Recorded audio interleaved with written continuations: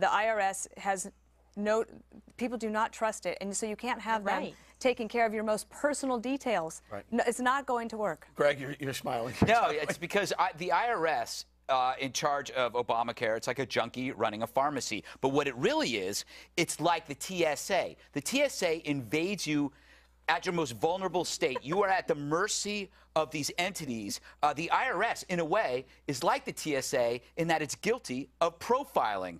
And this persecution is more pernicious. I mean, you think about it. First, they violate you at the airport. They violate you at your taxes. They violate you in health care. Liberals always said, stay out of my bedroom, and yet it's okay for them to crawl up your ass. Hold on. Guys, pull up that full screen.